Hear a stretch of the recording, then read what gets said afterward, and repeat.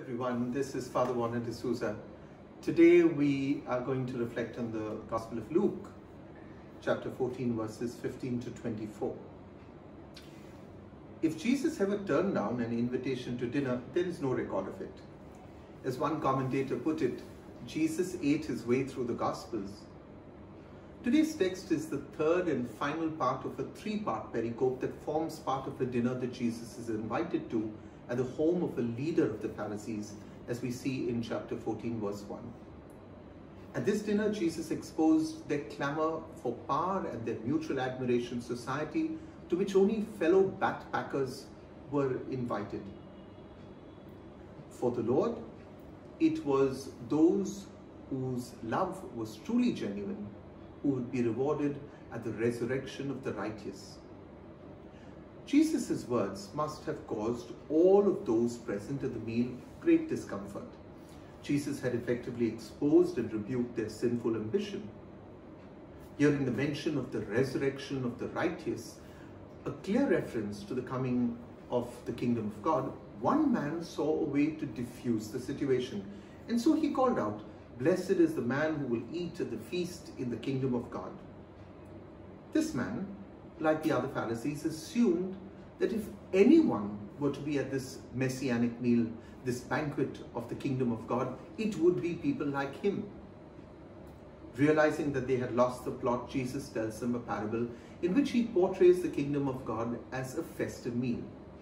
This motive of a festive meal is common in the Bible. To this meal, those invited refused to come, each one making an excuse. The story presents God as being disappointed and even angry that those chosen, namely the Jews represented by the Pharisees, do not respond. Whatever anger God has, it does not last. The empty chairs at the banquet are to be filled by people who might not expect an invitation. What was the problem with those who turned down the invitation? For them, God wasn't ranked as number one on their to-do list. What makes matters worse is that each of their excuses are frivolous. One man excuses himself to look at a land he has just purchased, which apparently he has not even inspected before the purchase. Another declines to try out his oxen, which he bought, again untested. A third has to stay at home with his wife, whom he has just married. The three excuses need not stand for any particular type of reason for rejecting the kingdom. Yet what all three shared was an extraordinary lameness. They are meant to strike the hearers as ridiculous and to the point of absurdity of any excuse for rejecting God's call to his kingdom. Hence, the master asked the servants to invite the poor, the crippled, the blind, and the lame. These are the very people whom Jesus asked the Pharisees to invite to their dinners, if you recall in verse 13.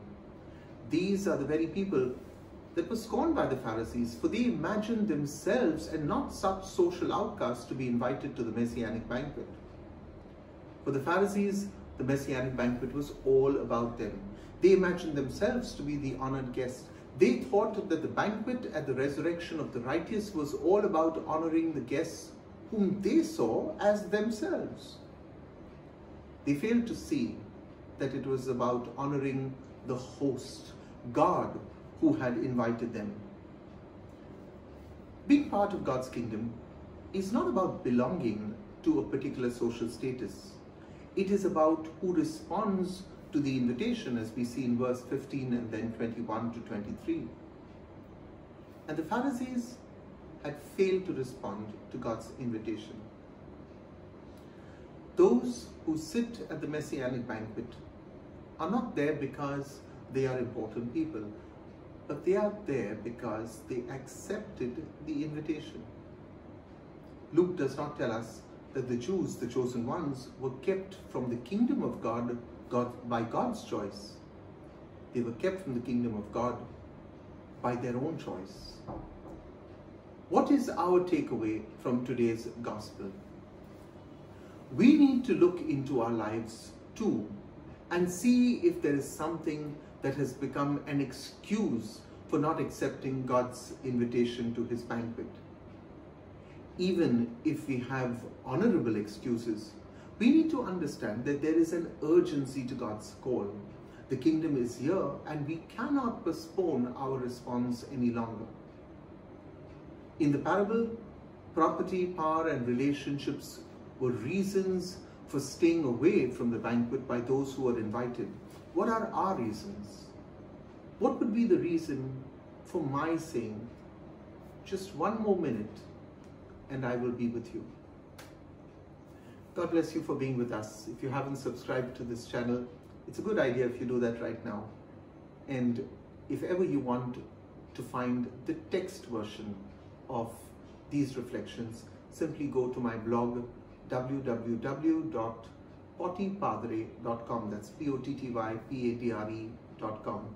You will find various interesting sections on faith, on travel, on food, on my many opinions, and I hope you will enjoy it.